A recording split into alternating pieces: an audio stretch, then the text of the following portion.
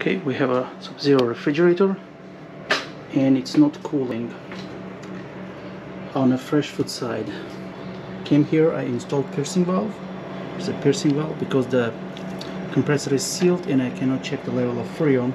So I put the piercing valve, I punched the hole, I reversed it backward, it opened, and we can see it's -20. It's a lot. If it was, let's say, 5, 6, it's still newer Sub-Zeros will give you error code, and you can add Freon. It's gonna take it like a couple more years, but when it's -20, that's too much. You cannot add Freon, and actually it has to be replaced.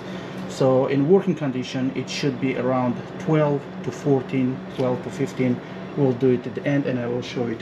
So the first problem you see with the low on Freon, being low on Freon, when inside, when you open the door, you see right in the back panel, somewhere here in the back panel, you will see bunch of ice, and then it's gonna get worse and worse, and then you need to replace, according to Sub-Zero, they recommend to replace evaporator coil, which behind this panel, heat exchanger, which is that line on the top of the compressor, and in order to replace that we have to remove completely compressor, and these are the parts. This is the heat exchanger, and it's capillary tube with a return tube. They're all together glued, kind of heat exchange, I guess that is why they call it heat exchanger, and that is the evaporator. The old Sub-Zeros come in the big boxes, and every time when you do a cell system repair, you must replace filter dryer. Doesn't matter it's 10-year-old, 1-year-old, still for collecting moisture. Since here we don't have the line is closed, I cannot add or do anything with the Freon. I need to add this one. It's gonna be easier for future work. These are the tools, regular seal system repair tools. I use acetylene torque. High temperature is the best. Propane gets too much heat and it damages the fridge. And the rest of the parts, here is a pump. I use pump, regular compressor. There is no need to pay $1,000 Yellow Jacket vacuum pump. I use a regular compressor, and I wait all of the rest. Okay, there is no need to vacuum it because it's already vacuumed. I'm just gonna close it.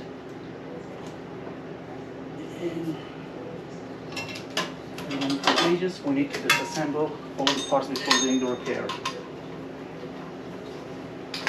First thing first, disconnect the power. Power is off. Remove it.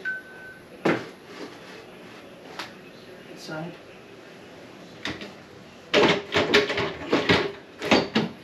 Remove light diffuser. Cool.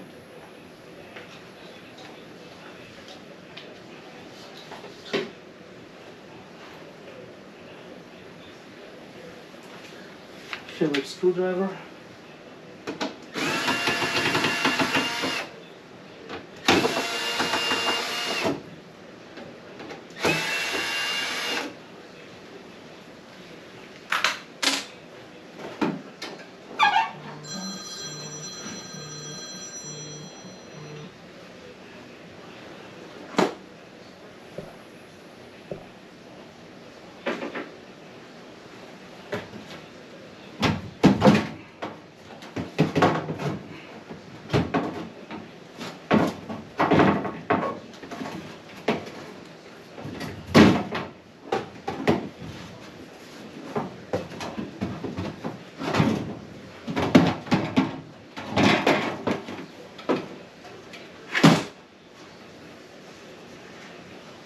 Some from the newer one, the electronic one, easier to access, but this one has a thermostat, so we're just gonna disconnect the thermostat. Here, the wires, the ground.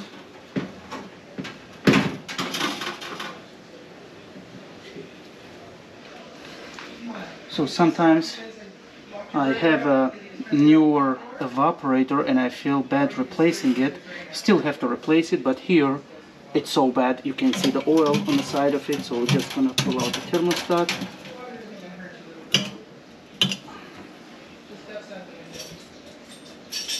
In order to be a little careful with the thermostat, just gonna go up free. Get out. These are the probes for the thermostat. It has a gas inside, and I would not damage it, because if you damage it, then you need to replace the whole thermostat. I'm gonna remove the whole rear cover.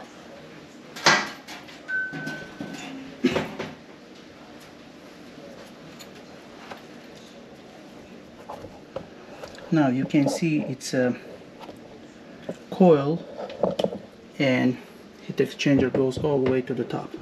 So we're gonna replace the top part of it now. Remove. Typically remove the light bulbs first, not to damage them.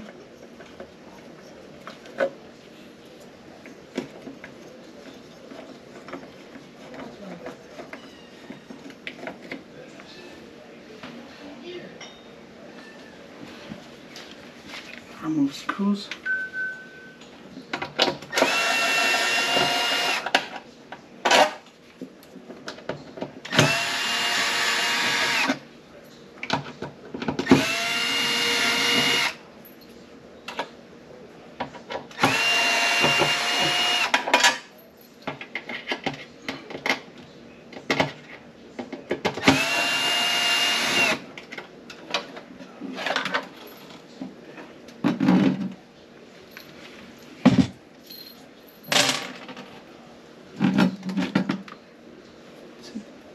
Side.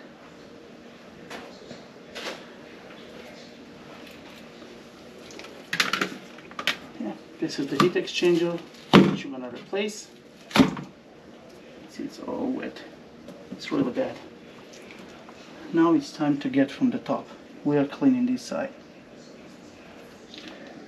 Also, this is one of the models which has a thermistor, so we're gonna disconnect it. It's holding by a screw.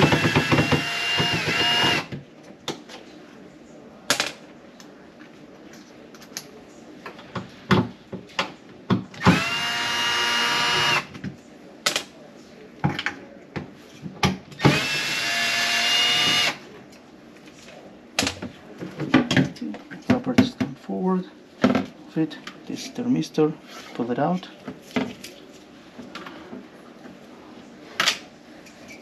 Now we'll go from the top. So it had some Freon left, but still we need to vacuum the rest of it. You don't want to open it inside of the house because it's going to be air. And the same thing, I connected it, I opened it. It's coming through the gauges. It's going through the compressor, which is pumping it out, and it's pushing it inside of the tank. So just open it, it's already on 0, so because it's just a little Freon inside, still gonna vacuum it. Okay, since all the Freon is removed, gonna remove filter dryer first, staying on the way. Don't mix it, don't confuse it with the filter dryer for the freezer side. I have done that mistake and I regretted it. So, since I know the connection, the lines of it going to the heat exchanger, which is on top of the compressor side. Freezer side always on the left side, and this is fresh food side compressor. So since we don't use this filter heat exchanger, I'll just cut it.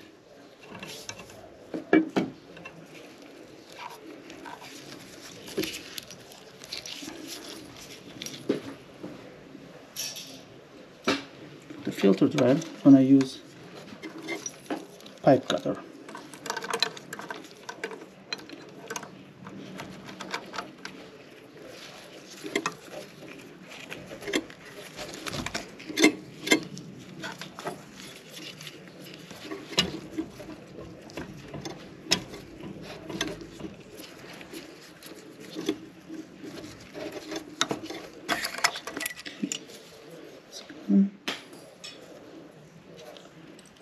Now we're going to remove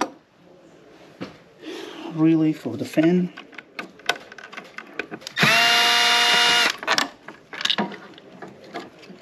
We're going to remove capacitor.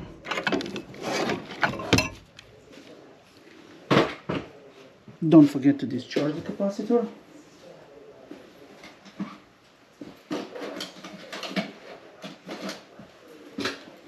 Otherwise you might get shock.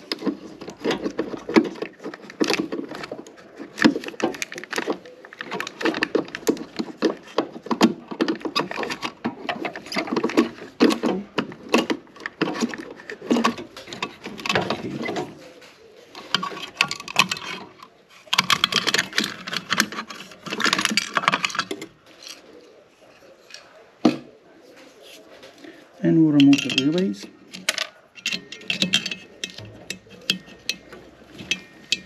For the compressor.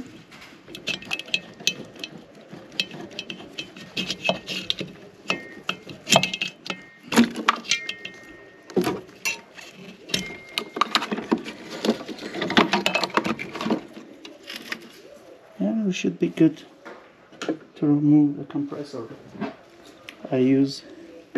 It has 4 bolts around it, and we need to use a 1/2 inch socket, ASCII, I use.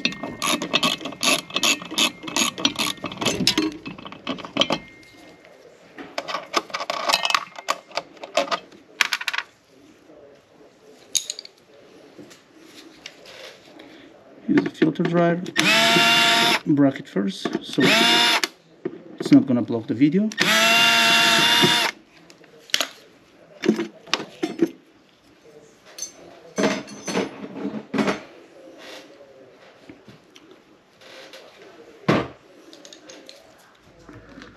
Okay, remove all the bolts. I'm gonna remove this thing also, it's staying on my way.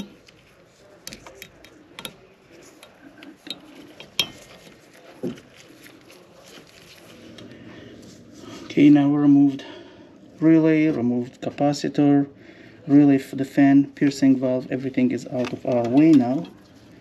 Just make it a little more convenient, and we'll lift the compressor.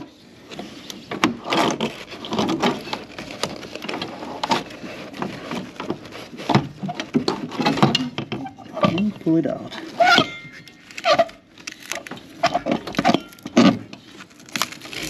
Don't worry about the pipes. Pipes are gonna get replaced anyway. I'm talking about pipes in the compressor. Be careful with the rest of the pipes. So at the end we have 2 pipes attached to the compressor. Gonna use a pipe cutter.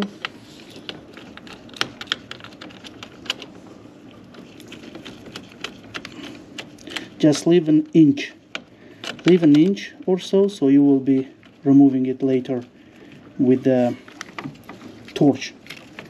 Not gonna use torch here, just gonna cut it and then I'm gonna reuse it again. The upper piece is for the suction line and the lower piece is for the high side. So one is complete.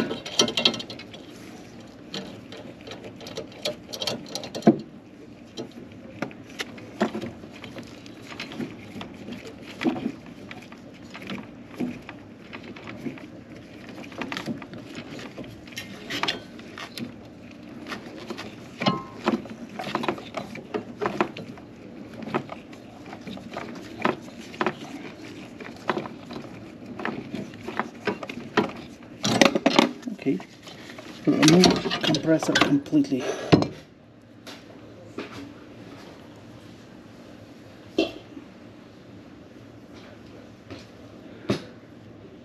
This is a heat exchanger we have to replace. You can see it's all messed up. It's already dried. The insulation dried. It's very bad.